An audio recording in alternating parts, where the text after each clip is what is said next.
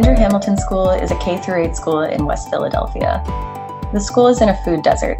When we first spoke with the principal, one of his major priorities for the design was to have the green stormwater infrastructure function as a food-producing space in order to provide equitable access to fresh, healthy food to both the students and the surrounding community. My vision is that we can create a place where our kids can learn about fresh vegetables and fruits and be able to see them grown in their neighborhood and their community, and then be able to help deliver them and give access to the neighborhood and school community as a whole with the access to having those fresh fruits right there in the neighborhood at our school. Currently, Andrew Hamilton School pays over $1,000 a month in stormwater fees. Our project's design will manage the first 1.5 inches of stormwater per given storm event, which will decrease this fee by 80%. This will provide significant cost savings to the school district.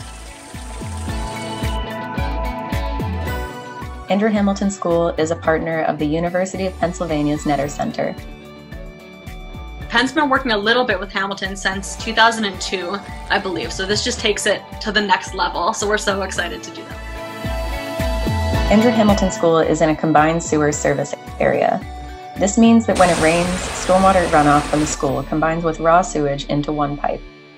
During large storms, that pipe overflows and discharges that raw sewage mixture directly into the nearby Cobbs Creek. The outfall for that combined sewer overflow is just upstream of the predominantly African American community of Eastwick, which already experiences chronic issues with both flooding and pollution. Any water which we can manage on the school's campus is water which won't add to Eastwick's existing environmental justice issues.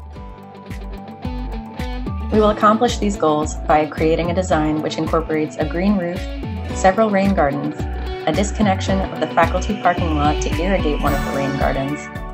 As the team desired to treat the polluted runoff prior to the proposed rain garden to prevent soil clogging and aesthetic reasons, a channel drain captures the sheet film and directs the discharge to an oil-water separator that discharges to the rain garden.